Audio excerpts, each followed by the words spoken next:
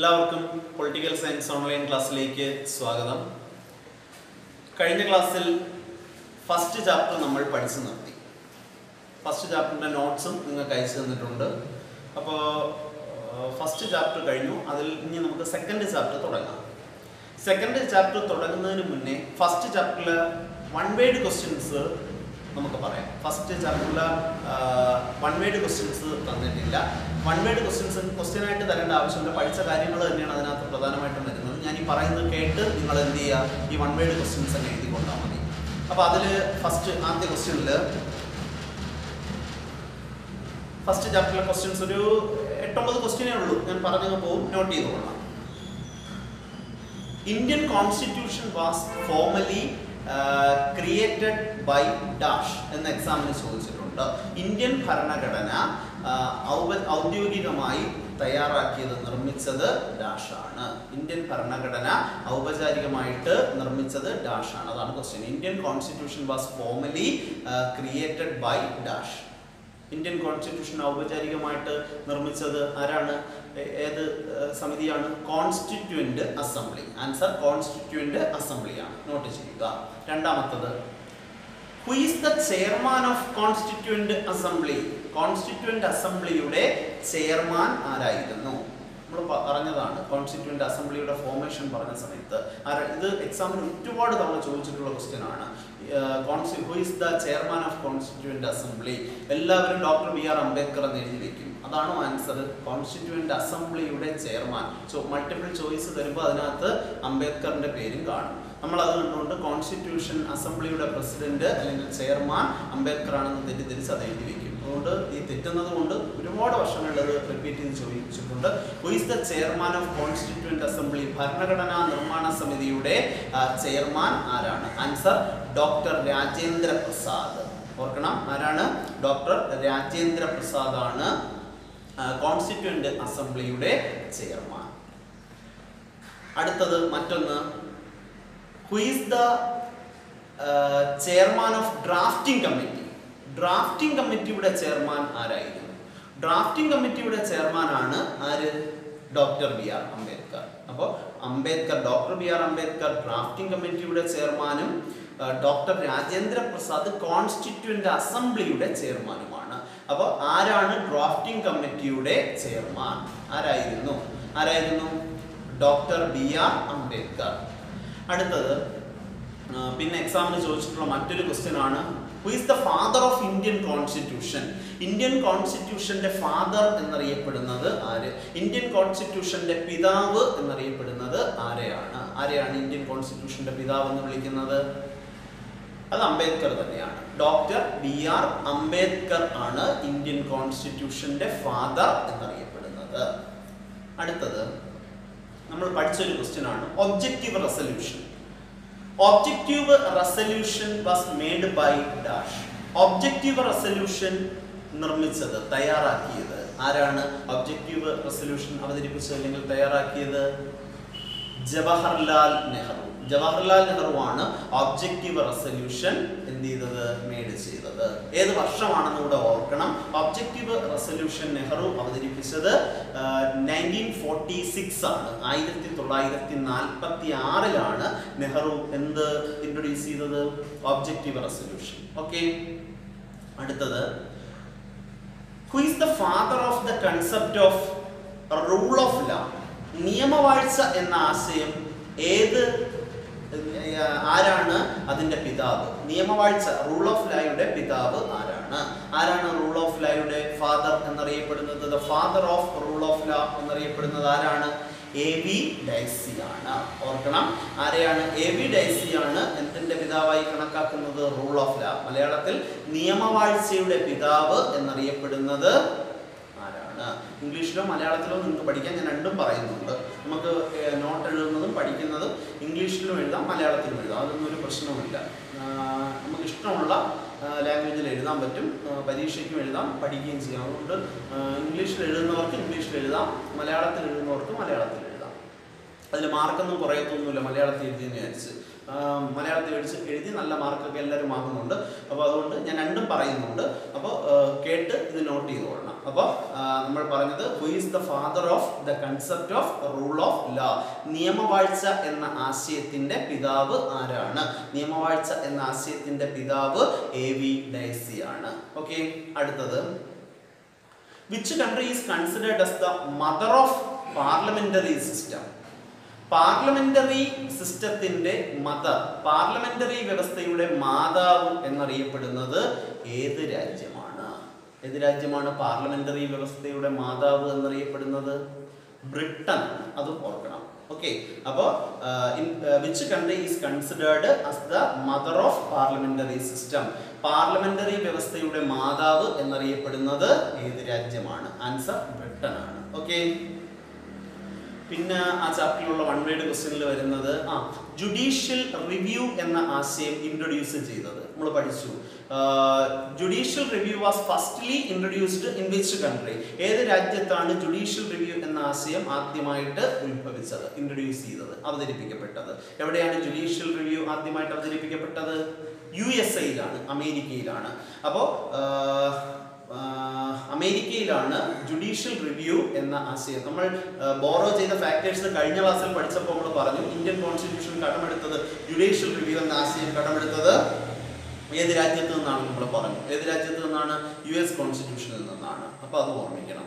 പിന്നെ ഇത്രയൊക്കെയാണ് പ്രധാനമായിട്ടും ആ ചാപ്റ്ററിൽ വരുന്നത്. പിന്നെ കോൺസ്റ്റിറ്റ്യൂഷൻ അസംബ്ലി ഫോം ചെയ്തത് ഏത് കമ്മീഷന്റെ നിർദ്ദേശപ്രകാരമാണ്?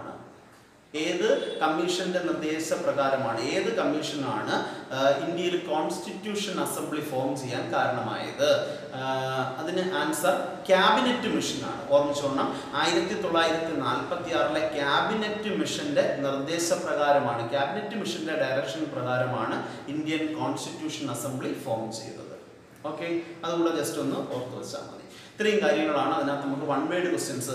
ഇതിൽ ഏകദേശം പബ്ലിക് എക്സാമിന് നിരന്തരം ചോദിക്കുന്ന 2 ക്വസ്റ്റ്യൻസ് ഇതിൽ നിന്ന് ഉള്ളതാണ്. അതിലൊന്ന് ഞാൻ പറഞ്ഞു, doctor Rajendra Prasad chairman, constituent അസംബ്ലിയുടെ chairman എന്നുള്ളത് പ്രീവിയസ് ക്വസ്റ്റ്യൻ പേപ്പറിലൊക്കെ നമുക്ക് കാണാൻ സാധിക്കും. അതുപോലെ തന്നെ ഡോക്ടർ B.R. അംബേദ്കർ എന്തിൻ്റെ ഫാദർ ഓഫ് ഇന്ത്യൻ കോൺസ്റ്റിറ്റ്യൂഷനും ചോദിക്കാം, ഡ്രാഫ്റ്റിംഗ് കമ്മിറ്റിയുടെ ചെയർമാൻ എന്നുള്ളതും ചോദിക്കാം. ഓക്കെ, അപ്പോൾ ഇത്രയും കാര്യങ്ങളാകുമ്പോഴത്തേക്ക് പൂർണ്ണമായിട്ട് അത് കഴിഞ്ഞു. നേരത്തെ ചാപ്റ്റർ നമ്മൾ തീർത്തു. ഇപ്പോൾ വൺ വേർഡ് ക്വസ്റ്റ്യനും കൂടെ പറഞ്ഞപ്പോഴത്തേക്ക് പൂർണ്ണമായിട്ട് അത് തീർന്നു. അപ്പോൾ ഈ പറഞ്ഞത് ഇനി നോട്ട്സ് ഞാൻ പ്രത്യേകം തരത്തില്ല. ഈ പറഞ്ഞ വലിയ ക്വസ്റ്റ്യൻസിന്റെ നോട്ട് മാത്രമേ നമ്മൾ തരത്തുള്ളൂ. ഈ നോട്ട്സ് നിങ്ങൾ എന്ത് ചെയ്യുക? ഞാൻ ഈ പറഞ്ഞത് പോയിന്റുകൾ അതുപോലെ എഴുതിയെടുക്കുക. ഒരു 10 ക്വസ്റ്റ്യൻ ഞാൻ ഇവിടെ പറഞ്ഞിട്ടുണ്ട്, അത് മതി. ഫസ്റ്റ് ചാപ്റ്ററിലെ വൺ വേർഡ് ക്വസ്റ്റ്യൻസ് അത്ര മതി. ഓക്കെ, ഇനി നമുക്ക് സെക്കൻഡ് ചാപ്റ്ററിലേക്ക് പോവാം. ഫസ്റ്റ് ചാപ്റ്ററിൽ നമ്മൾ കോൺസ്റ്റിറ്റ്യൂഷനെ കുറിച്ച്, ഇന്ത്യൻ കോൺസ്റ്റിറ്റ്യൂഷനെ കുറിച്ച് പറഞ്ഞു.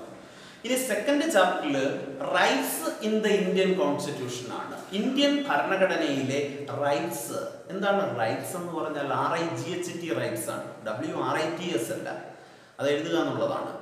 RIGHTS rights. റൈറ്റ്സ് എന്ന് പറഞ്ഞാൽ അവകാശങ്ങൾ. ഇന്ത്യൻ കോൺസ്റ്റിറ്റ്യൂഷനിലെ അവകാശങ്ങളെ കുറിച്ചാണ് നമുക്ക് പഠിക്കാനുള്ളത്. ഈ ചാപ്റ്ററിൽ കംപ്ലീറ്റ് നമ്മൾ അവകാശങ്ങളെ കുറിച്ച് പഠിക്കുന്നു. പ്രധാനമായിട്ടും ഫണ്ടമെന്റൽ റൈറ്റ്സിനെ കുറിച്ചൊക്കെ വളരെ ഡീറ്റെയിൽഡ് ആയിട്ട് നമ്മൾ ഈ ചാപ്റ്ററിൽ പഠിക്കുന്നുണ്ട്. നമ്മൾ ഇത് എക്സാമിന് ചോദിക്കാൻ ഏറ്റവും സാധ്യതയുള്ള ഒരു ക്വസ്റ്റ്യൻ ആണ്. ഈ ടെക്സ്റ്റിലെ തന്നെ ഏറ്റവും ഇമ്പോർട്ടൻ്റ് ആയിട്ടുള്ള ഒരു ക്വസ്റ്റ്യൻ ആണ് ഫണ്ടമെന്റൽ റൈറ്റ്സിന്റെ എസ്സേ. ഈ ടെക്സ്റ്റിലെ തന്നെ. അപ്പോൾ അതിൻ്റെ ഇമ്പോർട്ടൻസ് നിങ്ങൾ മനസ്സിലാക്കണം. പ്രീവിയസ് ക്വസ്റ്റ്യൻ പേപ്പർ ഏതെടുത്ത് നോക്കിയാലും നമുക്ക് എന്ത് കാണാൻ പറ്റും? ഒന്നീ മോഡൽ എക്സാമിന് അല്ലെങ്കിൽ പബ്ലിക് എക്സാമിന് ഒക്കെ കണ്ടിന്യൂസ് ആയിട്ട് ചോദിച്ചു വരുന്ന ഒരു ക്വസ്റ്റ്യൻ ആണ് എന്തിനെക്കുറിച്ച്? ഫണ്ടമെന്റൽ റൈറ്റ്സിനെ കുറിച്ച്.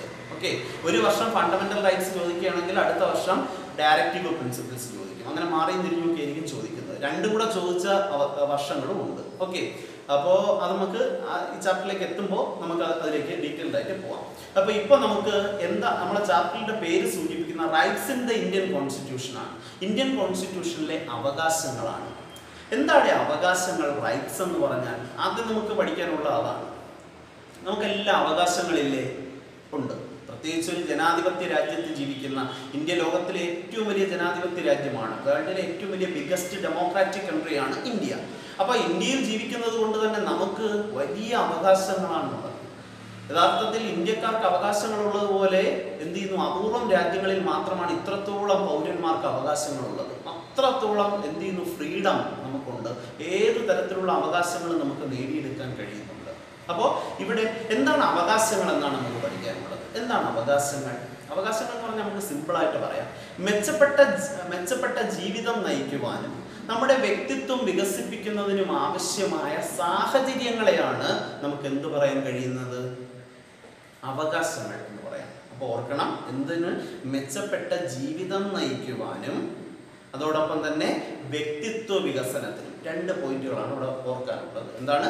മെച്ചപ്പെട്ട ജീവിതം നയിക്കുവാനും നമ്മുടെ വ്യക്തിത്വ വികസനത്തിനും ആവശ്യമായ സാഹചര്യങ്ങളെ നമുക്ക് എന്ത് വിളിക്കാം? അവകാശങ്ങൾ എന്ന് വിളിക്കാം. ഓക്കെ, അപ്പോൾ rights are the external conditions necessary for the inner development of individuals. വ്യക്തികളുടെ ഇന്നർ ഡെവലപ്മെന്റിന് ആവശ്യമായ കണ്ടീഷൻസ്, നെസസറി കണ്ടീഷൻസ്, ആവശ്യമായ, അതായത് എക്സ്റ്റേണൽ ആയിട്ടുള്ള മനുഷ്യന്റെ സാഹചര്യങ്ങൾ മെച്ചപ്പെടുത്താൻ ആവശ്യമായ കഴിവുകൾ ഒരുക്കുന്ന സാഹചര്യത്തെയാണ് എന്ത് വിളിക്കുന്നത്? റൈറ്റ്സ് എന്ന് വിളിക്കുന്നത്. പഠിച്ചോ, rights are the external conditions necessary for the inner development of individuals. Clear ആയല്ലോ? അതായത് ഓരോ വ്യക്തിക്കും മെച്ചപ്പെട്ട ജീവിതം നയിക്കുവാനും അവൻ്റെ വ്യക്തിത്വം വികസിപ്പിക്കുവാനും ആവശ്യമായ സാഹചര്യങ്ങളെ നമുക്ക് എന്ത് വിളിക്കാം? റൈറ്റ്സ് അല്ലെങ്കിൽ അവകാശങ്ങൾ എന്ന് വിളിക്കാം. ഞാൻ വീണ്ടും പറയുന്നു, rights are the external conditions necessary for the inner development of individuals. സിമ്പിളായിട്ട് ഒരു മാർക്കിന് നമുക്ക് എഴുതാം. ഓക്കെ, അപ്പോൾ ഇതിന്റെ പ്രത്യേകത, they are necessary for the people for saving development of their personality and better life. മികച്ച ജീവിതം, ബെറ്റർ ലൈഫ് നയിക്കുന്നതിനും അതുപോലെ തന്നെ പിന്നെന്തിനു വേണ്ടിയും their personality, അവരുടെ വ്യക്തിത്വം ഡെവലപ്പ് ചെയ്യുന്നതിനുമുള്ള സാഹചര്യം ഇതിലൂടെ ഒരുക്കുന്നു. ശാരീരികവും മാനസികവുമായിട്ടുള്ള കഴിവുകളെ ലഭ്യമാക്കുന്നതിന് ആരുടെ റോള് വളരെ വലുതാണ്? ഈ റൈറ്റ്സ്, അവകാശങ്ങളുടെ റോൾ വളരെ വലുതാണ്. അവകാശങ്ങൾ ഇല്ലാത്ത ഒരു രാജ്യത്ത് അല്ലെങ്കിൽ അവകാശങ്ങൾ ഹനിക്കപ്പെട്ട ഒരു സ്ഥലത്ത് ജീവിക്കുക എന്ന് പറയുന്നത് നമ്മളെ സംബന്ധിച്ചിടത്തോളം, മനുഷ്യനെ സംബന്ധിച്ചിടത്തോളം അത് മരണതുല്യമാണ്. നമുക്ക് ഒരു അവകാശങ്ങളുമില്ല, നമുക്ക് പുറത്തിറങ്ങാൻ കഴിയില്ല, നമുക്ക് അഭിപ്രായം പറയാൻ കഴിയില്ല, നമുക്ക് ഇഷ്ടമുള്ള മതത്തിൽ വിശ്വസിക്കാൻ കഴിയില്ല, നമുക്ക് വിദ്യാഭ്യാസം നടത്താൻ കഴിയില്ല, ഇഷ്ടമുള്ള ആഹാരം കഴിക്കാൻ സാധിക്കില്ല. ഇങ്ങനെയൊക്കെ വന്നാലുള്ള അവസ്ഥ ഒന്ന് ആലോചിച്ച് നോക്കിയേ. നമുക്ക് ചിന്തിക്കാൻ പറ്റുമോ? നമുക്ക് കഴിയില്ല. അപ്പോഴെപ്പോഴും നമുക്ക് അവകാശങ്ങളെന്ന് കേൾക്കുമ്പോൾ നമുക്ക് തോന്നും അത് വലിയ കാര്യമില്ലെന്ന് തോന്നും. പക്ഷെ അവകാശങ്ങളില്ലാത്ത ഒരു സാഹചര്യത്തെക്കുറിച്ച് ചിന്തിക്കുമ്പോഴാണ് നമുക്ക് അവകാശങ്ങളുടെ പ്രാധാന്യം എന്താണെന്ന് മനസ്സിലാക്കുവാൻ കഴിയുന്നത്. ആ അവകാശങ്ങൾ ഹനിക്കപ്പെടുമ്പോഴാണ് അവകാശങ്ങളുടെ പ്രാധാന്യം നമുക്ക് മനസ്സിലാക്കാൻ കഴിയുന്നത്. ഇന്ത്യൻ ഭരണഘടനയിൽ ഇന്ത്യയിലെ സിറ്റിസൺസിന്, ഇന്ത്യൻ പൗരന്മാർക്ക് നിരവധി റൈറ്റ്സ്, അവകാശങ്ങൾ ഉൾപ്പെടുത്തിയിട്ടുണ്ട്. ആ അവകാശങ്ങളിൽ ഏറ്റവും പ്രധാനപ്പെട്ടത് ഫണ്ടമെന്റൽ റൈറ്റ്സ് ആണ്. അവകാശങ്ങളിൽ ഏറ്റവും പ്രധാനപ്പെട്ടത് ഏത് റൈറ്റ്സ് ആണ്? ഫണ്ടമെന്റൽ റൈറ്റ്സ് ആണ്. നമ്മൾ ഫണ്ടമെന്റൽ റൈറ്റ്സിൽ എത്തുന്നതിന് മുൻപ് അവകാശങ്ങളുടെ പ്രാധാന്യം നമുക്ക് മനസ്സിലാക്കാം. എന്നിട്ട് നമുക്ക് ഫണ്ടമെന്റൽ റൈറ്റ്സിലേക്ക് എത്താം. അതായത് ഞാൻ 2 എക്സാമ്പിൾ പറഞ്ഞുതരാം. ആ എക്സാമ്പിൾ പറയുമ്പോഴത്തേക്ക് അവകാശങ്ങൾ നമ്മുടെ ഭരണഘടനയിൽ എഴുതി വച്ചത് കൊണ്ട് മാത്രം കാര്യമില്ല, അത് നടപ്പിലാക്കുന്നതിലാണ് കാര്യം എന്ന് നിങ്ങൾക്ക് ബോധ്യമാകും. അതിനുവേണ്ടി 2 കാര്യങ്ങൾ, 2 ഉദാഹരണങ്ങൾ പറഞ്ഞിട്ട് നമുക്ക് ഫണ്ടമെന്റൽ റൈറ്റ്സിലേക്ക് പോവാം. നമുക്കറിയാം, ഇന്ത്യൻ ഭരണഘടനയിൽ ഞാൻ പറഞ്ഞു പൗരന്മാർക്ക് വേണ്ടി അവകാശങ്ങൾ എന്ത് ചെയ്തിട്ടുണ്ട്? അതിനകത്ത് എഴുതി വച്ചിട്ടുണ്ട്. കാരണം ഇന്ത്യൻ കോൺസ്റ്റിറ്റ്യൂഷൻ റിട്ടൺ കോൺസ്റ്റിറ്റ്യൂഷനാണ്, എഴുതപ്പെട്ട ഭരണഘടനയാണ്. അതിൽ പൗരന്മാരുടെ അവകാശങ്ങൾ എന്തൊക്കെയാണെന്ന് കൃത്യമായി രേഖപ്പെടുത്തിയിട്ടുണ്ട്. ഈ റൈറ്റ്സ്, പൗരന്മാരുടെ അവകാശങ്ങൾ ഞാൻ പറഞ്ഞു ഭരണഘടനയിൽ വെറുതെ എഴുതി വച്ചിരുന്നാൽ അത് നമുക്ക് ലഭ്യമാകുമോ? അത് ചിലപ്പോൾ ലഭ്യമാകണമെന്നില്ല.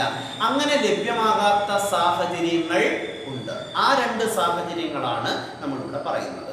ഒന്നാമത്തെ സാഹചര്യം നമുക്ക് നോക്കാം. ഒരു ഉദാഹരണം, എക്സാമ്പിളായിട്ട് 1982 ഏഷ്യൻ ഗെയിംസ് നടന്നു ഇന്ത്യയിൽ. 82 ഏഷ്യൻ ഗെയിംസ് ഇന്ത്യയിലാണ് നടന്നത്. ഈ 82 ഏഷ്യൻ ഗെയിംസിന്റെ നടത്തിപ്പുമായി ബന്ധപ്പെട്ട് സ്റ്റേഡിയങ്ങൾ നിർമ്മിക്കുന്നതിനും അതുപോലെ തന്നെ ഈ ഫ്ലൈ ഓവറുകൾ ഉണ്ടല്ലോ, മേൽപ്പാലങ്ങൾ, ഫ്ലൈ ഓവറൊക്കെ നിർമ്മിക്കുന്നതിന് വേണ്ടി ഗവൺമെന്റ് ഇതിന്റെ കരാറ് ഒരു പുറത്ത് കമ്പനിക്ക് കൊടുത്തു. ഗവൺമെന്റ് ചെയ്യാതെ ഇത് കരാർ അടിസ്ഥാനത്തിൽ ടെൻഡർ വിളിച്ചിട്ട് സ്റ്റേഡിയങ്ങൾ നിർമ്മിക്കുവാനും അതുപോലെ തന്നെ ഫ്ലൈ ഓവർ നിർമ്മിക്കുവാനും ഒക്കെയുള്ള കരാറ് ആർക്ക് കൊടുത്തു? ഒരു പ്രൈവറ്റ് കമ്പനിക്ക് കൊടുത്തു. രാജ്യത്തിന്റെ വിവിധ ഭാഗങ്ങളിൽ എന്ത് ചെയ്യുന്നു? സ്റ്റേഡിയങ്ങൾ നിർമ്മിച്ച് ഇതിനുവേണ്ടി ഏഷ്യൻ ഗെയിംസ് സജ്ജമാക്കുക എന്നതായിരുന്നു പ്രധാന ലക്ഷ്യം. അതിനുവേണ്ടി രാജ്യത്തെ വിവിധ സ്ഥലങ്ങളിലുള്ള തൊഴിലാളികളെ ആരുപയോഗപ്പെടുത്തി? ഈ കരാറുകാർ ഉപയോഗപ്പെടുത്തി. ഗവൺമെന്റ് കരാർ കൊടുത്തേക്കാണ്, ടെൻഡർ കൊടുത്തേക്കാണ്. ഇത്ര വർഷത്തിനുള്ളിൽ, ഇത്ര നാൾക്ക് ഉള്ളിൽ എന്ത് പൂർത്തിയാക്കണം? സ്റ്റേഡിയത്തിന്റെ പണി കംപ്ലീറ്റ് ചെയ്യണം, ഫ്ലൈ ഓവറിന്റെ പണി പൂർത്തിയാക്കണം. ഗവൺമെന്റ് ഇത്ര കോടി രൂപയ്ക്ക് ഇത് ടെൻഡർ കൊടുത്തേക്കാണ്. ഈ ടെൻഡർ എടുത്ത പ്രൈവറ്റ് വ്യക്തികൾ, കമ്പനി, രാജ്യത്തിന്റെ വിവിധ ഭാഗങ്ങളിലുള്ള തൊഴിലാളികളെ ഉപയോഗിച്ച് എന്ത് ചെയ്തു? പണികളൊക്കെ മുന്നോട്ട് കൊണ്ടുപോയി. പക്ഷെ ഇതിന് ഈ പണിയെടുപ്പിച്ചിരുന്ന തൊഴിലാളികൾക്ക് മിനിമം കൂലി പോലും എന്ത് ചെയ്തിരുന്നില്ല? ഉറപ്പാക്കിയിരുന്നില്ല. മിനിമം വേജ് പോലും ഉറപ്പാക്കിയിരുന്നില്ല.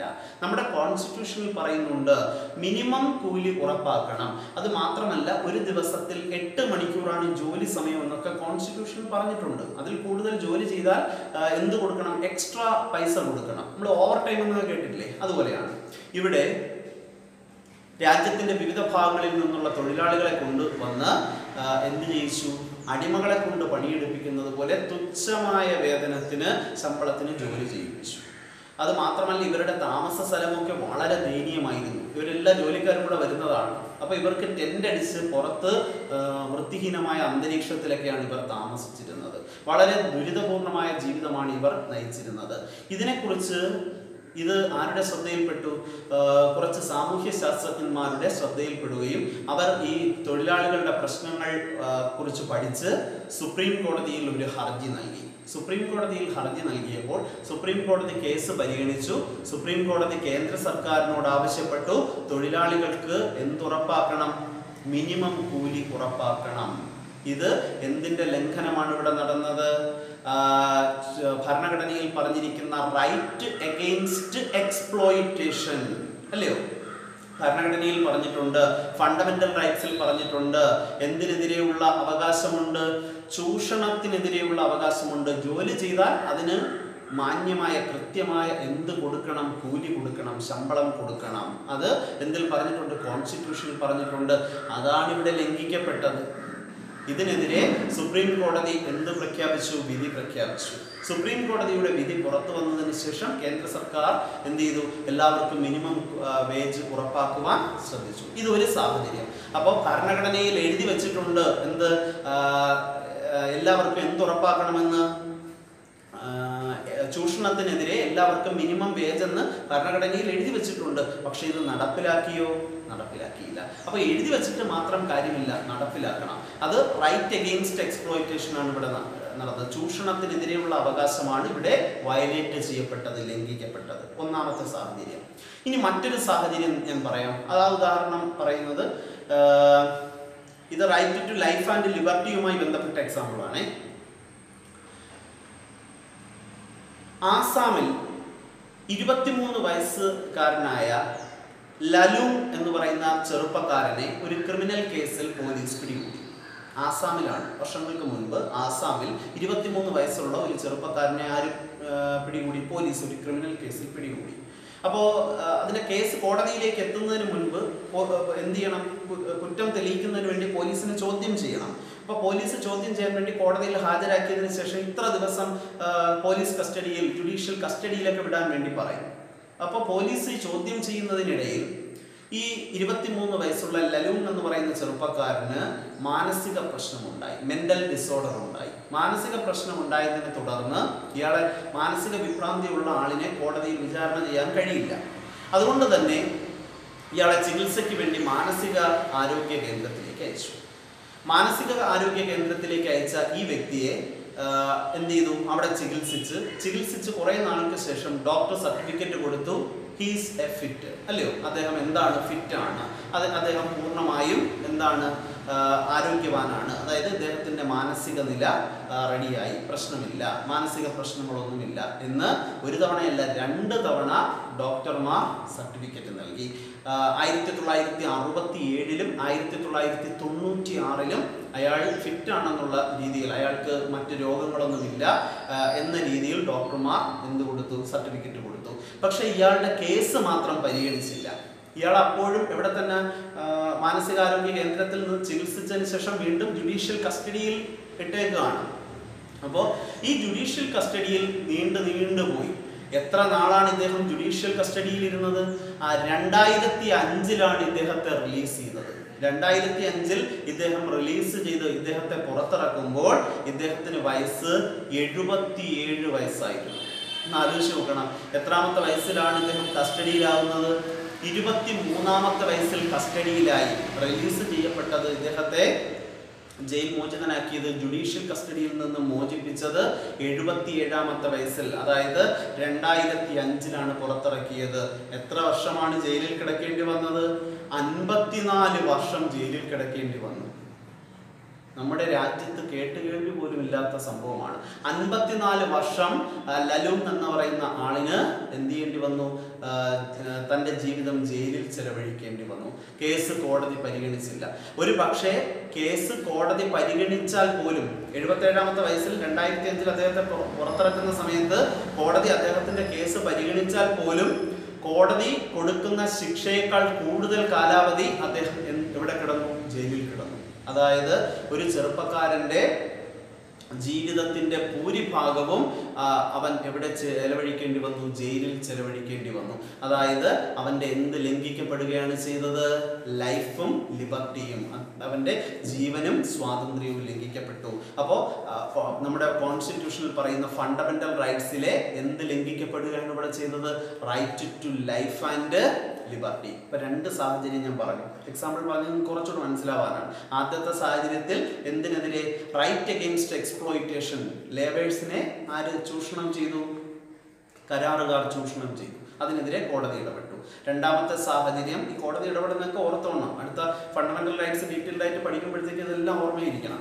രണ്ടാമത്തെ സാഹചര്യം നമ്മൾ പറഞ്ഞു, ജുഡീഷ്യൽ കസ്റ്റഡിയിൽ 54 വർഷം ഒരാൾക്ക് കഴിയേണ്ടി വന്നു. 54 വർഷത്തിന് ശേഷം അയാളെ പുറത്ത് വിട്ടു. പക്ഷേ നമ്മുടെ ഭരണഘടനയിൽ ഒരിക്കലും പറയുന്നില്ല ഒരാൾക്ക് 50 വർഷമൊന്നും എന്ത് കൊടുക്കാൻ, ശിക്ഷ കൊടുക്കാൻ. ഒരു കാരണവശാലും ഒരാൾക്ക് എന്ത് പാടില്ല, 54 വർഷമൊന്നുമില്ല. തൂക്കുകയറൊക്കെ തന്നെ പറയുന്നുണ്ട്. പക്ഷേ എങ്കിലും 54 വർഷമൊന്നും ഒരാളെ എന്ത് ചെയ്യാൻ കഴിയില്ല, ജയിലിലിടാൻ കഴിയില്ല. പക്ഷെ ഇവിടെ വിചാരണ പോലും ഇല്ലാതെ, അതാണ് ആലോചിക്കേണ്ടത്. കോടതി അയാളെ കുറ്റക്കാരനാണെന്ന് പറഞ്ഞില്ല, കുറ്റക്കാരനാണെന്ന് തെളിയിക്കപ്പെട്ടില്ല, കേസ് നടന്നില്ല. 54 വർഷം ജുഡീഷ്യൽ കസ്റ്റഡിയിൽ കഴിയേണ്ടി വന്നു. അത് എന്തിനെതിരെയുള്ള വയലേഷൻ ആയിരുന്നു? Right to life and liberty, ഇതിനെതിരെയുള്ള ലംഘനമായിരുന്നു. അപ്പൊ ഇവിടെ ഫണ്ടമെന്റൽ റൈറ്റ്സ് എഴുതി വെച്ചിട്ട് കാര്യമുണ്ടോ കോൺസ്റ്റിറ്റ്യൂഷനിൽ? ഇല്ല. ഇത് നടപ്പിലാക്കുന്നതിലാണ് കാര്യം. ഓക്കെ, അപ്പോൾ ഫണ്ടമെന്റൽ റൈറ്റ്സ് എസ്ഐയിലേക്കാണ് നമുക്ക് ഇനി പോകാനുള്ളത്. അതിൽ ഫണ്ടമെന്റൽ റൈറ്റ്സിനെ കുറിച്ച് ഞാൻ ഇവിടെ ജസ്റ്റ് സൂചിപ്പിക്കാം. ഡീറ്റെയിൽഡ് ആയിട്ട് എസ്ഐ നമുക്ക് അടുത്ത ക്ലാസ്സിൽ എടുക്കാം. ഇപ്പോൾ ഫണ്ടമെന്റൽ റൈറ്റ്സ് എത്രാമത്തെ ഭാഗത്തിലാണെന്നൊക്കെ നമുക്ക് പറഞ്ഞ് ഇന്ന് അവസാനിപ്പിക്കാം. അപ്പോൾ ഇന്ത്യൻ കോൺസ്റ്റിറ്റ്യൂഷനിൽ പാർട്ട് 3-ലാണ് എന്തിനെ കുറിച്ച് സൂചിപ്പിക്കുന്നത്? ഫണ്ടമെന്റൽ റൈറ്റ്സിനെ കുറിച്ച് പറയുന്നത്. ഓക്കെ, അത് പ്രത്യേകം ഓർമ്മിക്കണം. ഇന്ത്യൻ കോൺസ്റ്റിറ്റ്യൂഷനിൽ എത്രാമത്തെ ഭാഗത്തിലാണ്? 3-ാമത്തെ ഭാഗത്തിലാണ്. പാർട്ട് 3-ലാണ് ഫണ്ടമെന്റൽ റൈറ്റ്സിനെ കുറിച്ച് പറയുന്നത്. പാർട്ട് 3-ൽ 12 മുതൽ 35 വരെയുള്ള ആർട്ടിക്കിളിലാണ് ഇത് പറയുന്നത്. ആർട്ടിക്കിൾ 12 to 35, 12 മുതൽ 35 വരെയുള്ള ആർട്ടിക്കിളിലാണ് ഫണ്ടമെന്റൽ റൈറ്റ്സിനെ കുറിച്ച് സൂചിപ്പിക്കുന്നത്. നമ്മുടെ ടെക്സ്റ്റിൽ പറയുന്നത് 14 മുതൽ 32 വരെ എന്നാണ്. ഇപ്പൊ നമുക്ക് സംശയം തോന്നും, ഫണ്ടമെന്റൽ റൈറ്റ്സ് 14 മുതൽ 32 വരെ അല്ലേ എന്ന്.